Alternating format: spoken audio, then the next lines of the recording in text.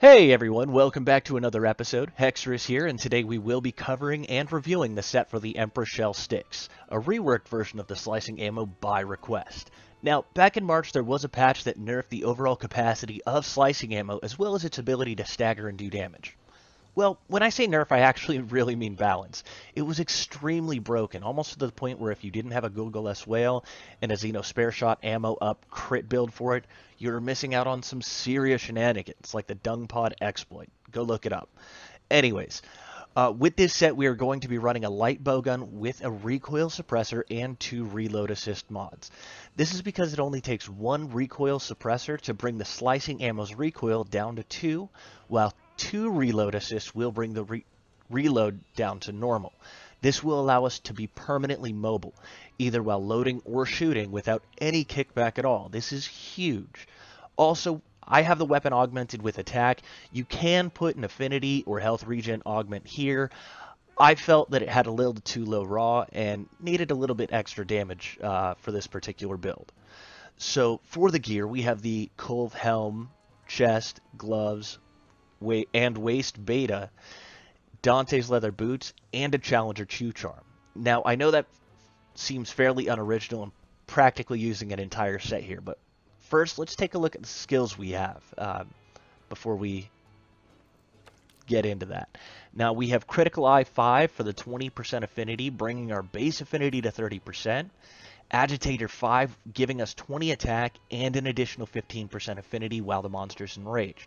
And I'll show you a little trick on how to start the fight with enraging a monster fairly quickly.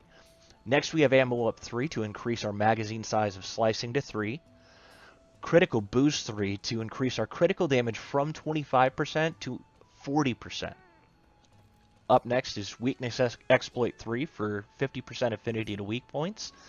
Stun Resistance 2 gives us that reducing stuns.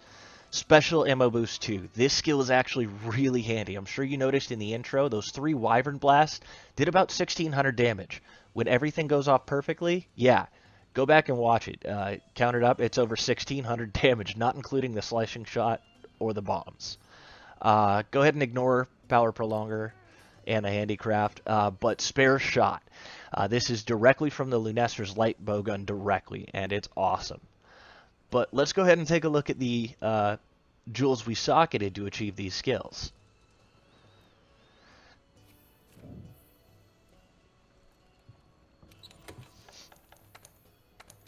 Alright, so we have a Tenderizer and Expert jewel in the bowgun, a Critical and Expert jewel in the helm, a Critical and Expert jewel in the chest, a Challenger and Expert jewel in the gloves, a Challenger and Expert jewel in the waist, and 2 Expert jewels in the boots.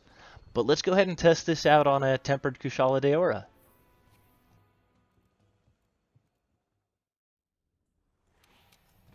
Okay, so I did take an attack up large food buff, so I am going to use a max potion to start, equip my flash pods here, and then pop a demon powder for a little extra damage. Now, I previously mentioned enraging a monster. There are 2 ways to do this. The first is to start off by immediately putting it to sleep and sleep bombing it with all 3 Wyvern Blasts. This will piss it off royally, almost always triggering Agitator. The second is to do it without sleep bombing, since we know this fight, we'll let Kushala just piss himself off, knock himself over, and by the time he gets up, Agitator should kick off here.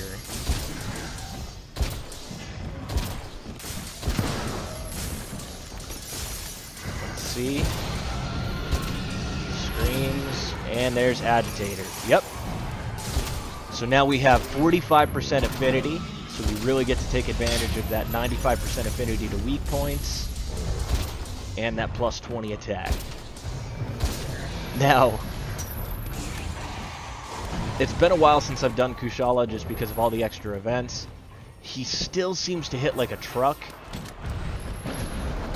I don't know, for whatever reason, he seems to be hitting harder than some of the other Elder Dragons. Maybe I'm just a little rusty. However, it does seem to be real easy to get knockdowns with slicing ammo against him. Now, just make sure to keep placing those slicing shots on the face and keeping some serious sustained damage on him, and that way, see, there we go. And always use the Wyvern Blast whenever you have a chance. See, that spare shot just gives us, look at all those extra shots we can just get off.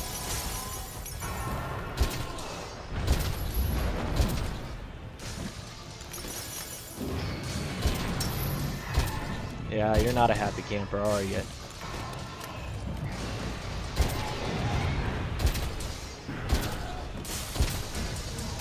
And as you notice, I mean, those Wyvern Fires, as they come up, the synergy between those and the actual... Whoop, the synergy between those and the Wyvern Blasts, those extra slicing hits will set them off.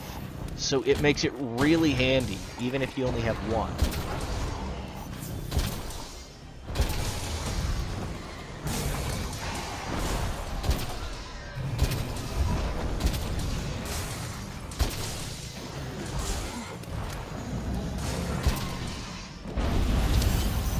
Whoop. Down he goes. We'll place another Wyvern Blast here.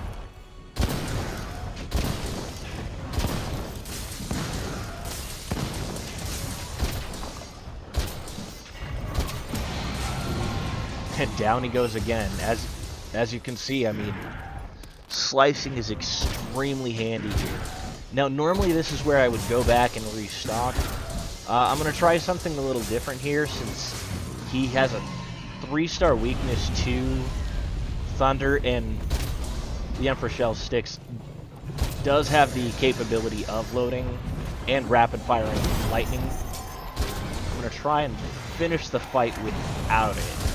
We'll see how that goes. But probably I'm going to run out here.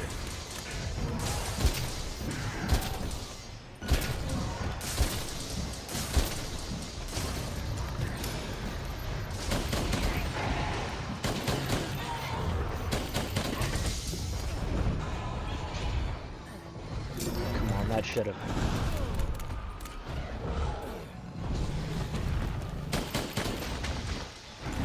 Oop, I don't want water. Let's see if we can put him to sleep. Nope. Oh. Go ahead and flash him. Don't let him get away.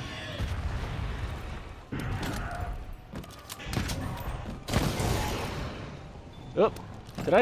I accidentally put him to sleep. Alright, we'll go ahead and bomb him then.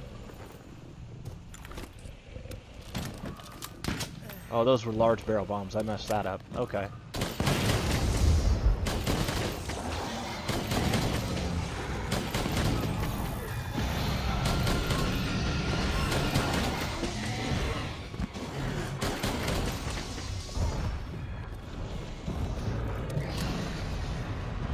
Still, Kushala should almost be dead. Ouch! As you can see, yeah, still hits like a truck.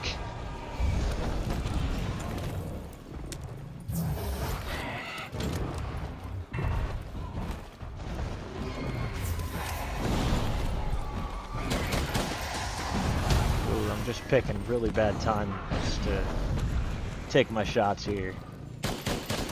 Maybe I should have gone back for some extra slicing ammo. Oop! He walked right into it. There we go. Let's see you survive another Wyvern Blast here. And dead. Let's take a look at the time on that. So 5 minutes 34 seconds. Even though I'm a little rusty, having avoided this fight lately, I didn't have Feline Booster, and we still dropped Kushala in a fairly reasonable time. I want to thank you all for taking the time to watch the video. If you did enjoy the content, please like and subscribe. Also, I have added a schedule for upcoming videos that will be released by request in the description. So be sure to check that out. If you would like to see a particular weapon or a particular build, feel free to leave a request in the comments below. And as always, happy hunting!